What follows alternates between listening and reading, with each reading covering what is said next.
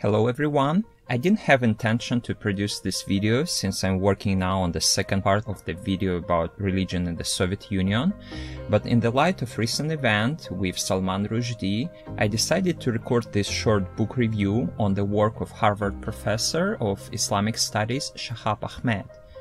I've read it a couple years ago and found it interesting. The book was published by Harvard University Press in 2017.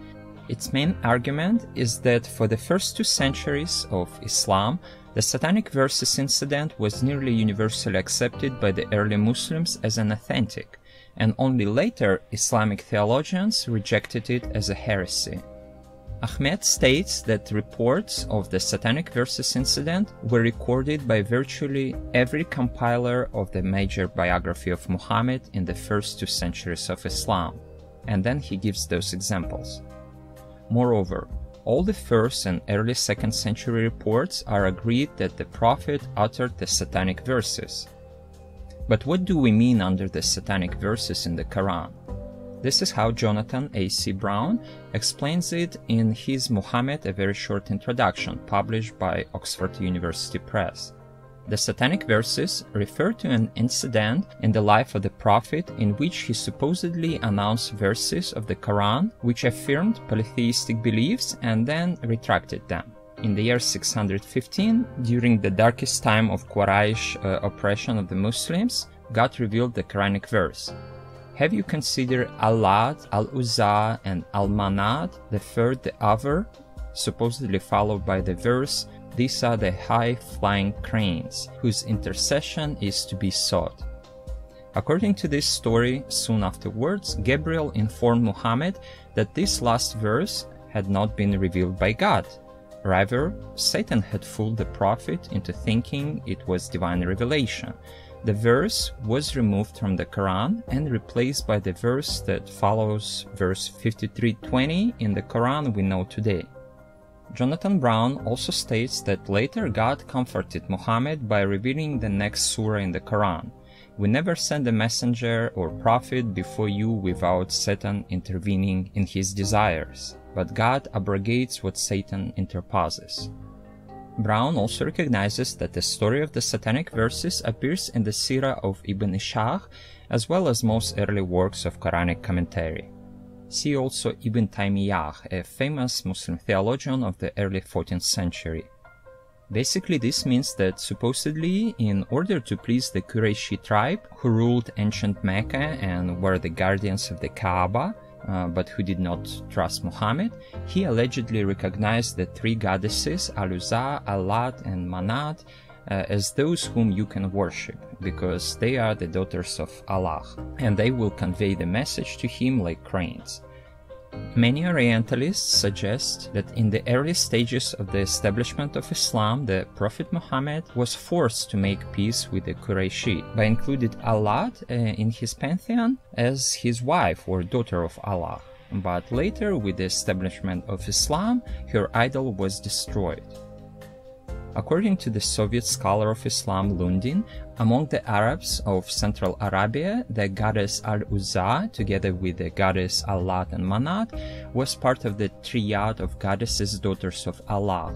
And in the south of Central Arabia, al-Uzza acted as the wife of Allah and the mother of al-Lat and Manat. Robert Wright, in his Evolution of God, also shares a similar narrative. But let's get back to Shahab Ahmed, who, after careful investigation, cites no less than 50 historical accounts handed down by the first generations of Muslims, which clearly demonstrate that this incident constituted an absolutely standard element in the memory of the early Muslims about the life of their prophet. Ahmed shows that at least some early Muslims up to the 9th century considered the Satanic Verses to be an established fact in the history of the Prophet. It was confirmed even by the closest associates of Muhammad and his biographers. But in the period from 800 to 1100, denials appear in the literature, and during this period the number of teachers who accepted and rejected the incident was about the same. But already in the period from 1100 to 1800, the denial of the incident becomes the dominant position, and those who reject the incident regularly accuse those who accept it of disbelief.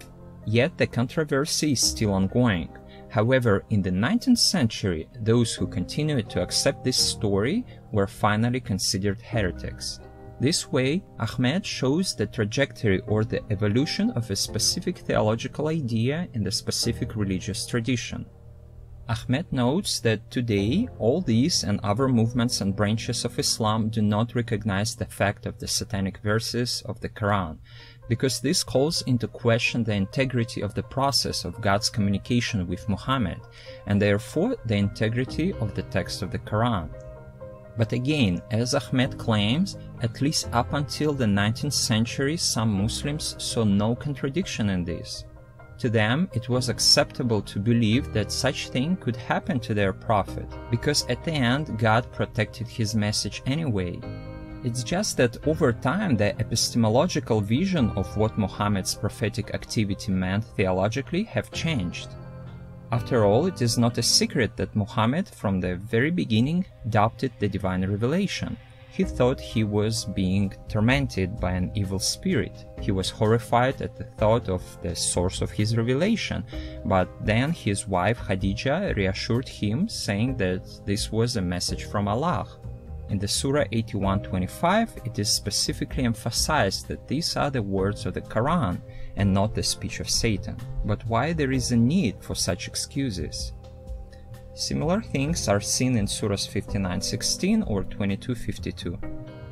In his other book, What is Islam, published by Princeton, Shahab Ahmed talks about many other things that today are considered taboo in Islam, but before were quite normal practice among Muslims.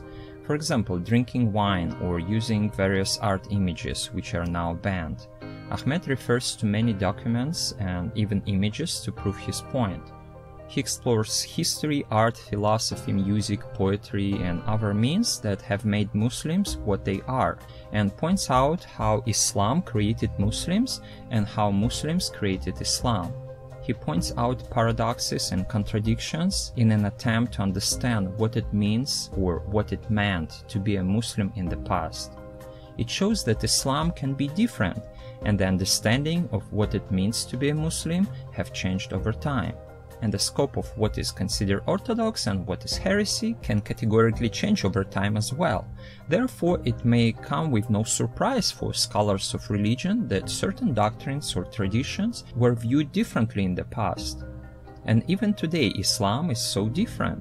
As Saba Mahmoud states, Islam for me is not a single cultural formation, but following Talal Asad, a discursive tradition whose practitioners struggle over what it means to live as a Muslim in this world.